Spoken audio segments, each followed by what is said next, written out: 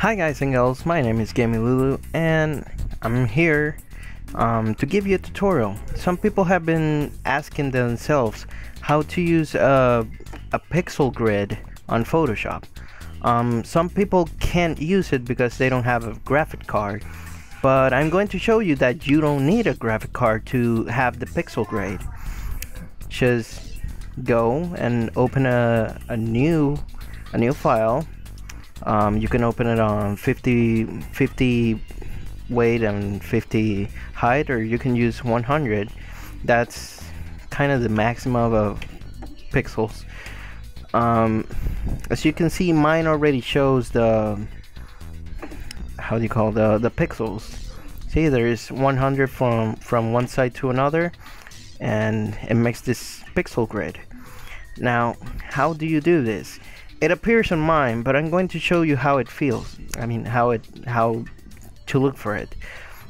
First, you go to rulers, then you check that one. Mine is already checked.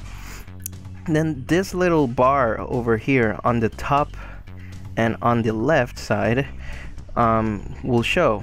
You're just gonna drag a little line. It doesn't matter where, and then you're gonna use the selection button. I mean, the move tool. And you're gonna double click that line and this will appear, the preference. Okay, so you're gonna have this is the thing that is going to show after double clicking the line. So right here it will say inches, but after you change it to pixels, you'll be able to have all these squares. If you don't have them, it's because you have to go to view, then you have to click show, and then check grid. After you check grid, see, as you can see, it's off because I already had it on, and now that I show grid, it will show the pixel grid. So for those people who have been killing themselves trying to find, like this guy over here, yeah, me, you can use this.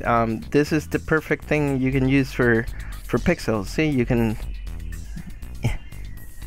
okay, there's two kinds. 100% harden, so you can, like, with one hard click it will make one hard black box or whatever. You have to click it very hard so it can do that, so you can see. Yes.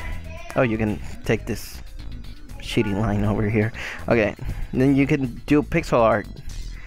Like, I want to show you in another tutorial how to make a picture pixelated, or how to make an 8-bit of a character or something, but I'll give a little practice because I just noticed this today and I wanted to make it a tutorial for those who are desperately looking all over YouTube trying to find how to get a pixel grid without using a video card.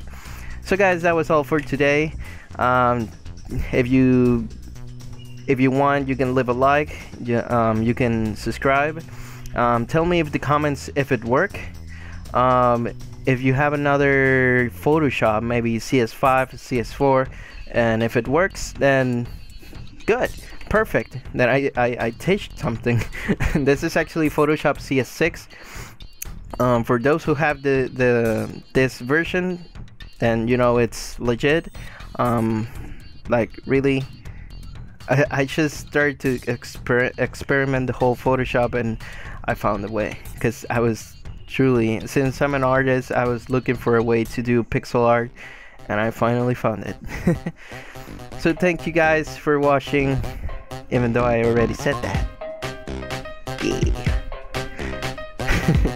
See you later.